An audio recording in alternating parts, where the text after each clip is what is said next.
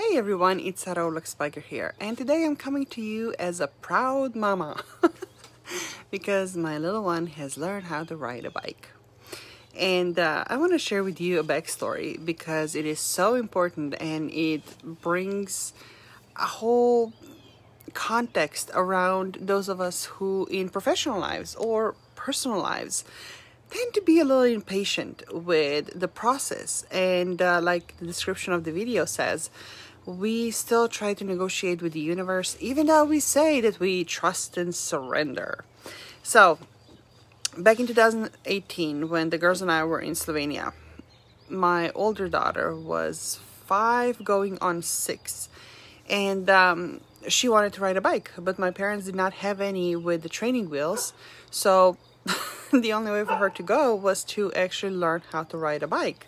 And my parents were really patient, and over a couple of days she got a hang of it, and about a week or so later we actually went on a biking trip to the northwest part of Slovenia, and we biked dozens of miles,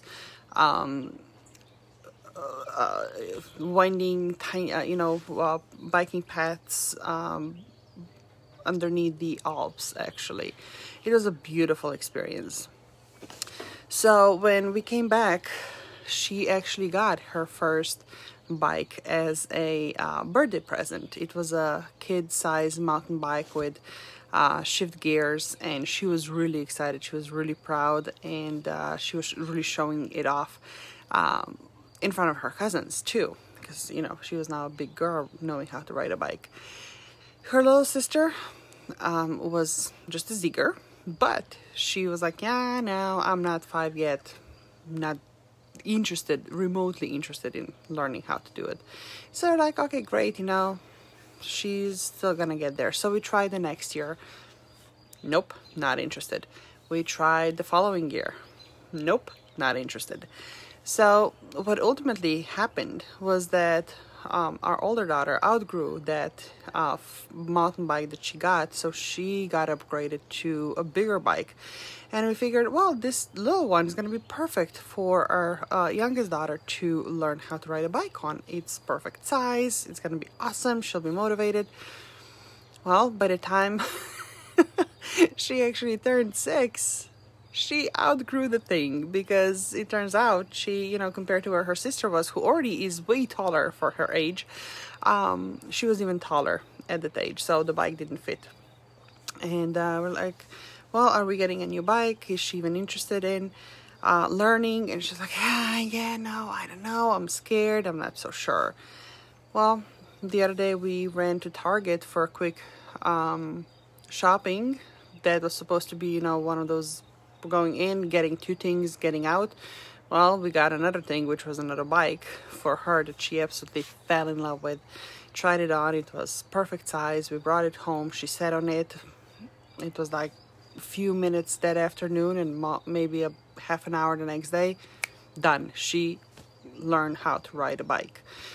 So it really reminded me that, she is a person who just does her own thing on her own timing and cannot be pushed, cannot be much less bullied into anything, not that we would attempt to do so, but we simply had to honor her process and her way of getting ready to be ready, which then reminded me of another conversation I recently had with a girlfriend of mine, soul sister of mine, and we were talking about process of growing, process of evolution, and how when we go through dark night of the soul and we're finally recovering, at one moment, I'm pretty sure all of us have been there, when it's one of those decisions that we make, when after making the routine of feeling tired or irritated or sad or whatever it is, you wake up one morning, it's like, this is it. I'm tired of being tired. I'm changing the way I'm perceiving everything. I'm changing the way I'm thinking. I'm surrounding myself with experts. I'm being I'm immersing myself in training with mentors, whatever it is, right? And we make this decision. The funny thing is that when my friend was recounting her experience over 6 or so years, when seemingly nothing changed, I felt how frustrated she was and how she almost started to judge herself of her incompetence and failure to make things happen, and how she seemingly wasted years of her life because just recently things really shifted for her and she could feel the whole different energy, not just, the mental space when you force yourself through the motion and then consequently you have a good day, but this is like a profound shift that she experienced and she could feel it and finally celebrate it. So it really got me thinking of not only the bike riding process with my daughter when, somebody would say that we wasted 2 years because she should have, parentheses, in quotation marks, she should have learned how to do that years ago. Well, she was getting ready to be ready and then it happened like that, right? Same with this client. And I have been through the same experience too. When I was looking back on my own life, especially period of time after burnout and postpartum depression, it felt many times for many years that nothing is working, that nothing is shifting, that nothing is moving, and I was growing impatient with myself. I was growing frustrated with the process. And of course, when we do that, it's actually counterintuitive and it works against us anyway. But I then had to remind myself, there's a lot of flies out here, sorry, that even though we might expect, there's actually two things. First one, even though we might want to expect this cinematic kind of the reveal of the new life when we finally decide for it to happen with the fanfare and fireworks and red carpet and the whole 9 yards. It doesn't happen that way. And oftentimes this decision is just the initial step. We still have to make the next step and the next step and the next step. And sometimes it's not the quantum leap. It really is incremental process. And this incremental process, whether it's our personal development or business growth or revenue growth, oftentimes gets really dismissed because it's not that much, right? But here's the thing, even if we course correct by 1 degree, 100 miles down the road, that 1 degree makes a huge difference. Or 1% in incremental increase. What 1% is today, and then tomorrow 1% of that additional 1%, and then the next day and the next day, it starts to snowball. And of course, eventually, when we realize like, whoa, where did all this come from? We just never notice it. And that's the second part, noticing. We are so conditioned to measure either success or progress by some vain metrics that oftentimes have nothing to do with what we believe in, with what we stand for, with what matters to us. So no wonder it's so hard to see any progress when we're measuring the wrong thing, when we're focusing on the wrong thing. Now that being said, right, the same thing that I shared with my friend on the phone, and the same thing that I had experienced for myself, and it's pretty much the same that most of my clients have been through. Even though we might be focusing on this one particular aspect, when we turn around and we look backwards on this journey, whether it's a week or a year or 10 years, right? So much changes in so many different ways. I shared openly in the past how over the years I was so focused, obsessed, borderline obsessed with one particular metric. and it was reaching a very particular monetary goal, set so high that I knew I was going to self-sabotage. But it was just my safety mechanism to set the goal so high that I knew I was going to fail, because then it kept me in the story of, yeah, see, you knew, you suck, you're whatever, right? But all these years, while I was so focused on this particular metric, I did not notice that so much has shifted around me. And, when I first started my business in 2011, I set out to create freedom and flexibility. Very buzzwords these days. But that was the top of my priority list, freedom and flexibility.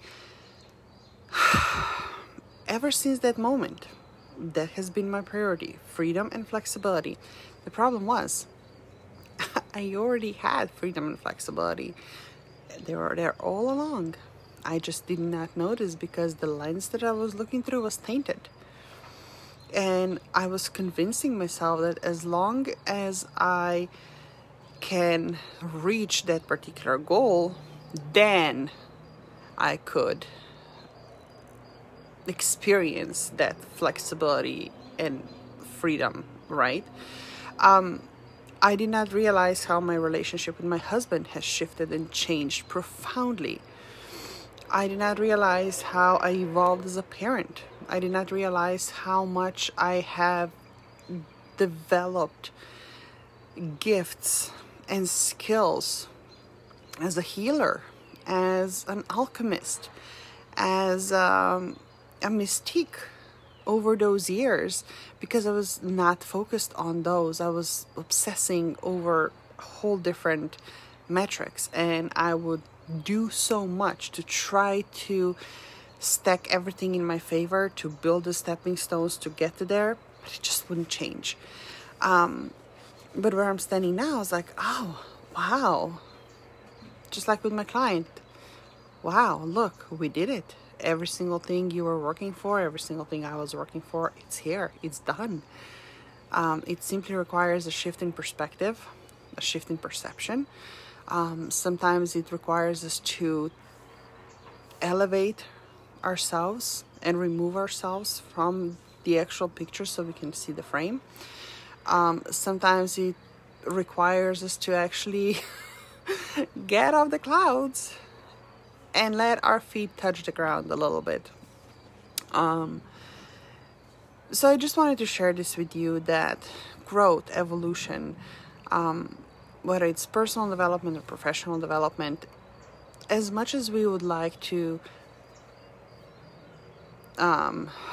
determine what is the acceptable time frame within which it needs to happen, or how is it supposed to look like, there's just so much more that goes in it.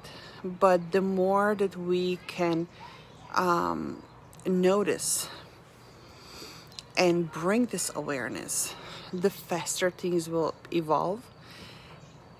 That said, when we set the intention and yet completely detach from the outcome, that is the thing that actually moves things along. But as long as we are focused on, well, it's not here yet, it's not here yet, it's not here yet, see, I knew it, I'm incompetent, what was I thinking, I'm not enough, and I need to hold myself back because I'm going to be too much, and worrying what other people are going to think, worrying about failing, worrying about succeeding, worrying about burning out and running out of steam, running out of energy, running out of time, running out of resources. I mean, the list of fears and resistances, it can be 10 pages if you want it. If you want to focus on all the reasons why you can't or couldn't or shouldn't, hey, you're going to find them. That being said, when we are really serious about this surrendering into the flow, we're not negotiating with the universe anymore, because that's this knowing and trusting and just being this version of ourselves and being in this frequency when things just start to unlock. And again, it's not gonna be the red carpet and the fanfare and the glitter bombs or fireworks or confetti It might be a very subtle arrival, but the art is in noticing when that happens and celebrating when that happens and acknowledging when that happens, because only then we can proceed to the next step in this evolution. And last but not least, what I want to leave you with is, just like my daughter, it might have taken her 2 extra years to learn how to ride a bike, but when she was ready, it happened within hours. Trying to force things is not going to speed up your time. But when you're in the flow and when you're ready to receive it, when you're ready to embrace it, when you have the capacity to hold it, to move it, the time will be removed out of the equation. It's not even gonna matter anymore. You won't even realize, like, bam, it's done. You're doing it, you're having it, you're celebrating it, it's flowing to you. So that's a message for you for today. And I hope you found in this message exactly what you've been looking for. Sending you love.